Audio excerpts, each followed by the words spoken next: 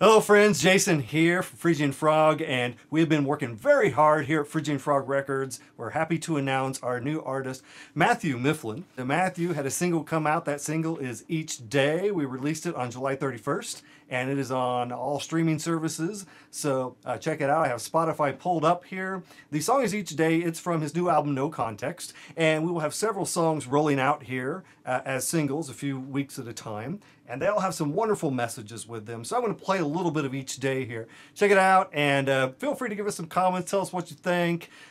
Matthew sings on this, of course, but also plays many instruments, and we have a friend that did the drums for this. Thanks, Jeff. And also I played something on it. Keyboards. Keyboards, there we go. Fantastic. And mixed and mastered here at Phrygian Frog Studios. So wonderful artwork. Thank you, Kristen. Thank you. So here's a little bit of Each Day.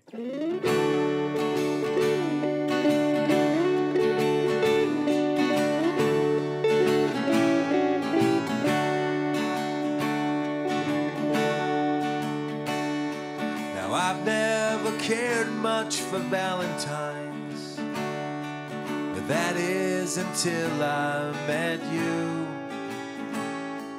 And I love the way you say my name and make all my dreams come true. So is this true you've never cared much for Valentine's, Matthew? This is true. I think in the relationship world, we call it the ultimate letdown. I feel like I've never been able to deliver on Valentine's Day. So I just wanted to get that out of the way, right out of the gate. So this was your way of delivering? Well, it was my attempt, yes. And you know, I wrote this song for my wife, and I just wanted to really make this Valentine's Day special, let her know how special she is to me. And I think it worked. She seemed to kind of like it. So that's cool. Better than cards and candy. And I know that there's other messages in here too. There's a lot of positive messages, and it's not just about Valentine's Day. You know, it's about day-to-day life. And one of the song lyrics in the song that I liked was, "Life's too short to just hum along." And I think that just rings so true. People interpret, I think, the music in different ways than what, say, the composer or songwriter wrote it for. People connect to the music on different levels, and I think that's what people could probably do here. Absolutely, a lot of positive feelings and some hopefulness, and you know, just as you said, each day life's too short to hum along, and just taking the good in and carrying it on to the next day.